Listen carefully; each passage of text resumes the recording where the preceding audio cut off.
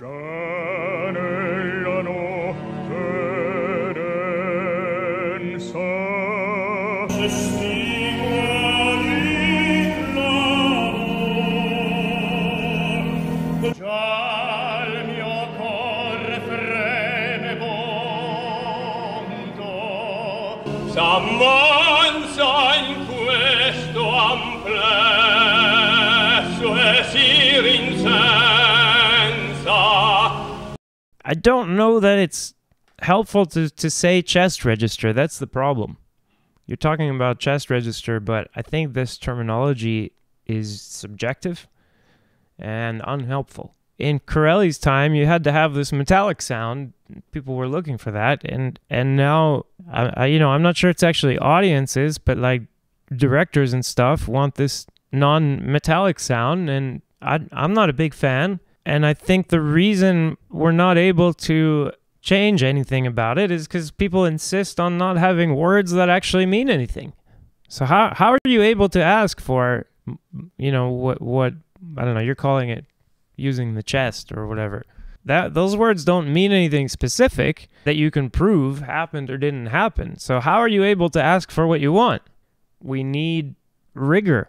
The Kaufman that we heard in the first part is definitely not like the Corelli that we're going to have in the fourth example. But the words you're using, for instance, like Kaufman was faking his sound. I mean, what are we expecting? Who's going to take us seriously if we're saying that, like, oh, this one sound, we like this one sound and we don't like this other sound, so we call this one sound fake. It's not really an adult way to talk about anything. I mean, you have a really good point. It's something important to ask for, but why don't we ask for it in a way that's not fake? In a way that actually means something, right? So what is this metallic sound and where does it come from is a really important thing. And then there's not only the metal in the sound, there's also the question of how long are you making... I'm going to make myself bigger here.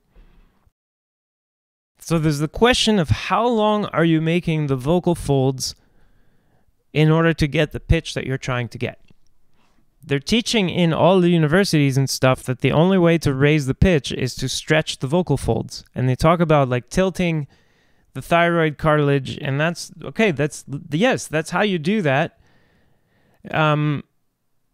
But the problem is that Corelli, for instance, is raising the pitch not by stretching his vocal folds, but by resisting the stretch of the vocal folds. He's keeping them short and fat, like short and fat as possible. So people go to universities to learn how to do this, and they come out sounding like, well, like I did when I came out of the Metropolitan Opera, Già nella notte. They take the metal out of the sound, or if they let you use metal in the sound, then they force you to stretch out the vocal folds more because they're telling you that you have to relax and release everything and make it light. And they actually also tell you that eventually, if you keep doing this, your voice is going to get stronger and bigger. But what actually happens in real life is that the more you practice light singing, the better you get at light singing. And that if you wanted to get good at heavier singing, what you have to do is start practicing heavier singing. As like now, yesterday. And we have students who want to do that.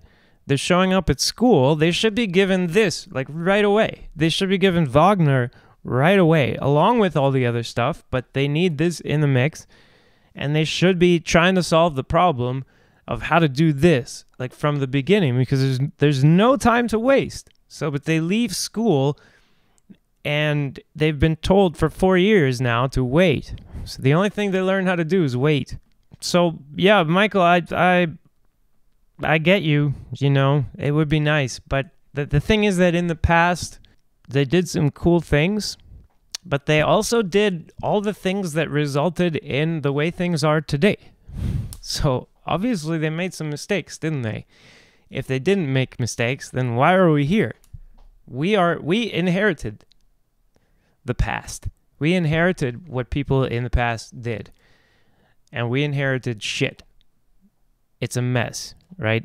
Because even though the past had like Renata Tebaldi, and the past had all these great people, when it came to passing on something to the next generation, none of these great people did their job or did that job. None of these great people passed on what they knew to the next generation as far as like actually getting anything done.